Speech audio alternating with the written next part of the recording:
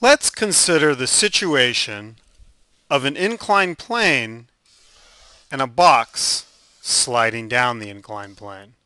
And we'll say that the inclined plane is at some angle theta, and then here's our box. Now, we have friction, and we have a normal force, and we have gravity. Let's draw the forces as they act on the box. Well, the normal force acts at the interface of the two surfaces.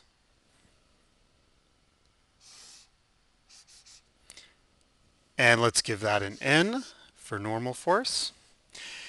The force of gravity always acts at the center of mass.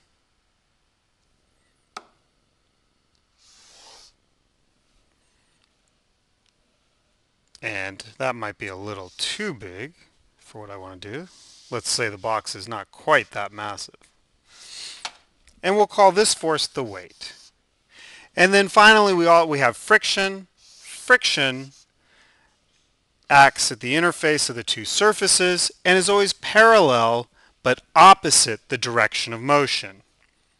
By the way, note that the normal force is called the normal force because it's always perpendicular to the surface.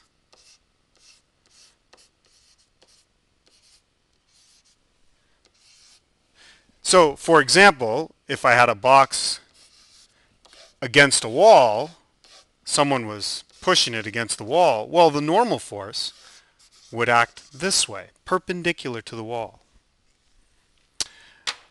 Okay, back to the problem at hand. Let's draw the free body diagram for this situation.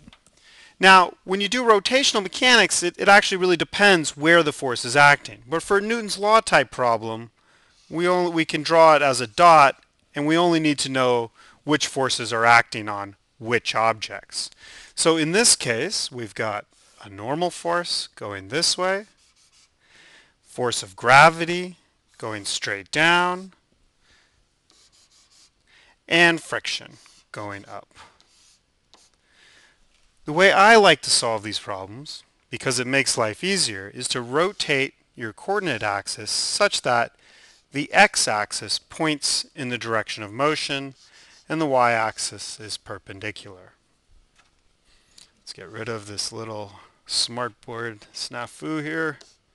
There we go. And these are the forces that are acting on the box, but in order to solve the problem, because we know Newton's second law tells us that when you add up all the forces, they equal ma. But this is a vector problem, so really we get two situations. We get the x direction, where in the x direction we have all of the forces here, and that equals the mass of the box times the acceleration. And then we also have the y direction, and in the y direction there is no motion, and therefore there's no velocity, and therefore there's definitely no acceleration. Well, let's figure out which forces are in the x direction and which forces are in the y direction. Well, clearly the normal force is in the y direction. So let's put that down here. And it's in the positive direction, so we got a normal force there. Well, friction is in the x direction, and it's negative. So I'll put a negative friction here. And that will equal ma. Where, again, the acceleration is the acceleration down the incline. The weight of the object, that is the force of gravity, is a little trickier here because it's in both the x and the y direction. So we need to break this into its two components. The component of the weight that's in the y direction, this balances the normal force, and the component that's in the x direction, and this one causes the acceleration, assuming it's larger than the friction force. And even though they look equal, let's assume it's slightly larger.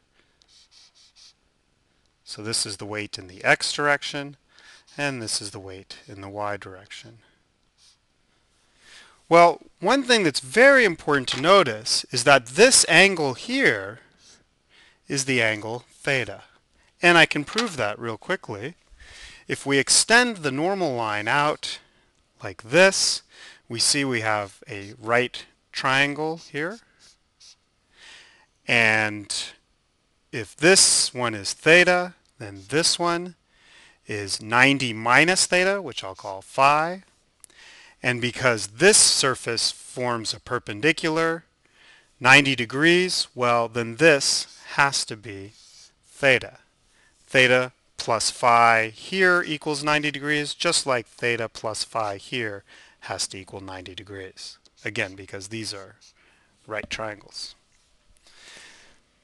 Therefore, knowing that the angle is the same angle, the angle here is the same angle as on the incline, then I know that the weight in the y direction is equal to the total weight times cosine theta. And since the weight of an object is given by mass times gravity, I'll write mg cosine theta.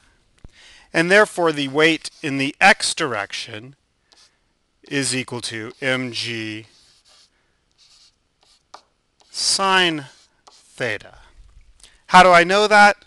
Because I know trigonometry, and when I have a triangle of some angle theta, a right triangle that is, well, cosine of that angle equals the adjacent side over the hypotenuse.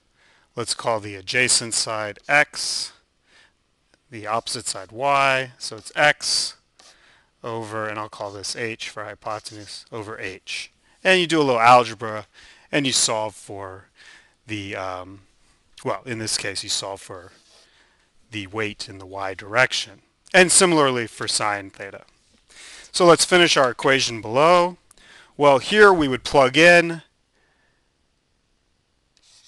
mg, running out of space, so I'll have to squeeze it in, sine theta. And here it's the normal force minus mg cosine theta. And that equals 0. So notice that the normal force is not equal to the weight on an inclined plane. Let's draw that bold. Normal force not equal to the weight. The normal force simply balances the y component of the weight acting in that direction. This should get you started on the inclined plane type problems.